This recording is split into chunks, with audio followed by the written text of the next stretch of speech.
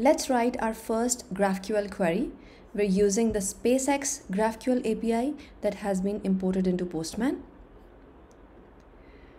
This gives Postman the access to the schema of the API, and then it uses GraphQL introspection to enable the autocomplete feature. So let's first write a query to get the company details.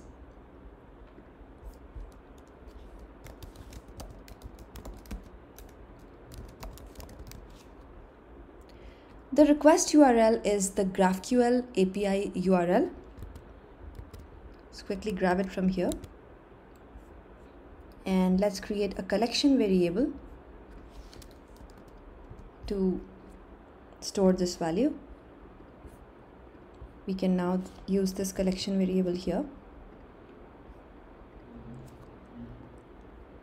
For the body, select the GraphQL option.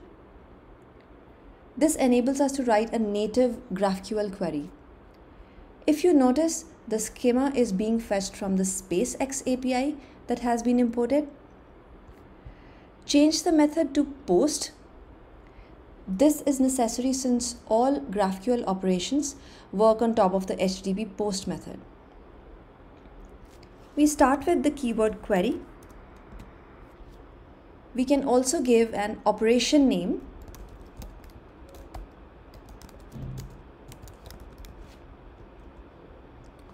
Both the keyword and the operation name are optional, but it is recommended to use operation name for easier logging and debugging. If I press Control space,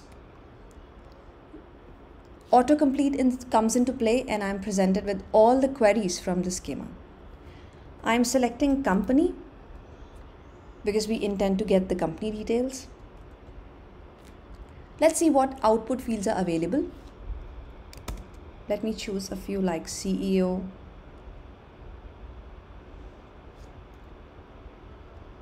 founder, summary, headquarters. So the red squiggly line indicates that headquarters is a complex field. So we need to choose its subfields. Let me choose, let's say, city and the state. So our query looks just about ready. Let's save it and hit send.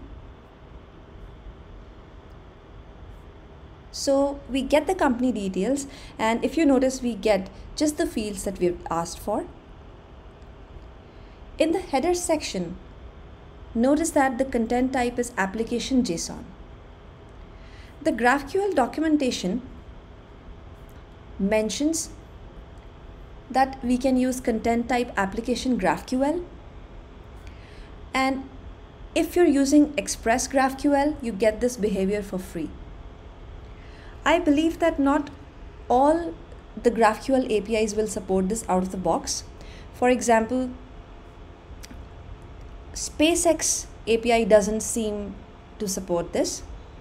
So if I change the content type to application GraphQL,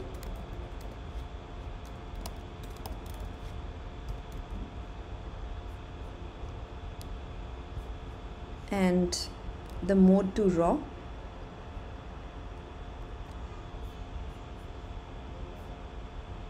we will see an error that the body parser middleware should be used.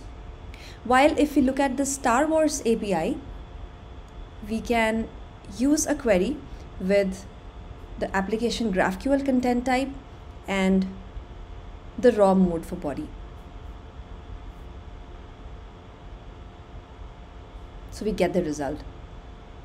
So my guess is that only if the API server is using the Express GraphQL body parser, this particular behavior is supported. But we can certainly use a JSON body type in a GraphQL query. So let me select JSON. I'll copy my query. I'll have to condense everything into one line. Since this is JSON, we need to give a property name, and that name is query. Even if we were writing a mutation, the name of the property will still be query, and the value of this property is the actual query condensed into one line. We can remove the content type application GraphQL, and we're back to the good old application JSON content type. So let's hit send. And here we go, we get the response with the body type as JSON.